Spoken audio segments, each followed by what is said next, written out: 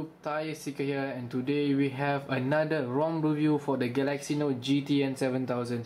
Today it's going to be the WarZone ROM version 4. Yes, I'm doing a review on this ROM again, but in its latest version. I did a review on it for past few weeks ago. For those of you who have been following my videos, I've done it on when the ROM was on its version 2, and at that time the ROM was using the kernel was the kernel was Crime of Hearts kernel, the overclocked kernel, and the base, if I was not mistaken, was XXLT6.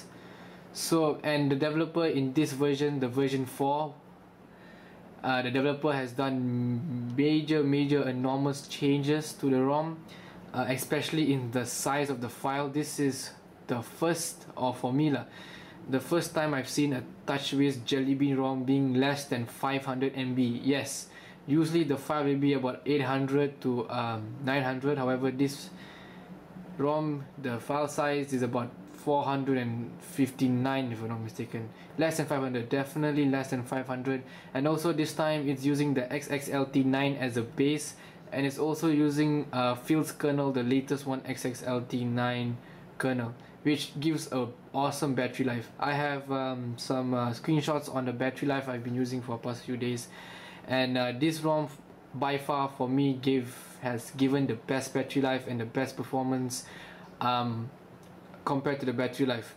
What I mean by that is when usually if you have a good battery life ROM, the performance will suffer. However, this ROM is a balance between those two, and yeah, let's start. So the first topic that we're going to tackle today is performance, and performance of this ROM is extremely smooth. As you can see, it's extremely smooth. And also this ROM comes with a transparent bar, notification bar. When I pull it down, it's all exactly the same as stock. However, it is extremely smooth, as you can see, scrolling through. And also the RAM usage on this ROM is extremely little. As you can see, it's 589, even though I have apps on, I have WhatsApp on, and I have settings on the multitasking. As you can see, 529 MB used, and in TouchWiz perspective, it's extremely little. The RAM usage is extremely little. Also, opening apps is extremely smooth, as you can see, fast, snappy. Even opening the new YouTube app is extremely fast, as you can see. Smooth transitioning from opening and closing. Try CPU-Z. Usually in CPU-Z, when I scroll through these home screens, I will tend to see lags.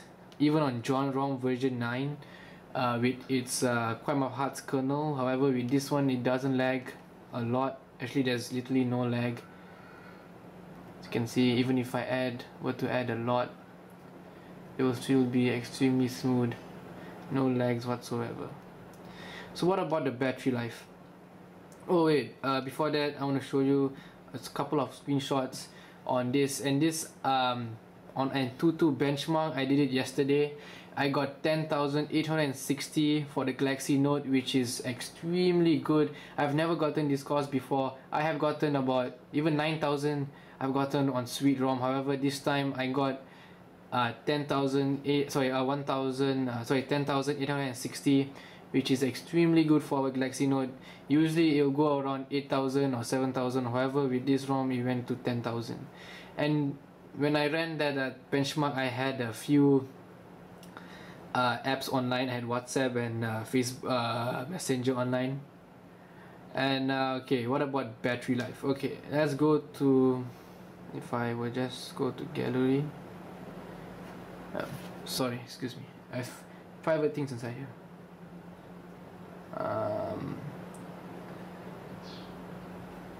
So you guys can see, I've not charged it since a day, 12 hours 45 minutes. The screen usage is about 45%. I have CPU-Z on, and I've been also playing a few games on it. I have played Asphalt 8, the latest game, and don't forget to check out my next video because I'm going to do a review on Asphalt 8. And also I played a bit of Dead Trigger and Most Wanted. And guys, this is the screen This is the screen time on details. As you can see, it's 3 hours and 51 minutes, which is, to me, is extremely good. I've never gotten this kind of scores before in a very long time. I've never gotten this scores before. This time, 3 hours 51 minutes. That's with gaming on the on the most wanted. And yeah, this ROM is I could say that this is one of the best ROMs I've ever used. So yeah, that's the review for today, and I hope you enjoyed it. Don't forget to give a like, comment and subscribe. But before I want to end this video, for those of you who just want to see the performance, who just want to see the battery life and all the overview stuff, the video for you guys has stopped now. But this, from now onwards, is going to be for those gaming people. The people want to see which is the best ROM for the Galaxy Note to play gaming. And let me tell you guys, this is an awesome ROM to play gaming. I'll play Most Wanted, all the apps, and yeah, I'll try to make this short gaming sessions on the end of the video, all the videos, and the gaming session will be about 2 to 1 minute, so it won't really eat up most of your time. This is like, I think this is the first time I've tried doing this, because when I want to find, or when I go to ROM reviews, I look at the gaming section to actually have a good gauge on how good the ROM does in its gaming wise. And yeah, so guys, enjoy. So guys, I'm pretty sure you have heard about the Note 3 coming out. It's been the specs has been released. If I'm not, specs has been released. There's also a hands-on video on the Note 3.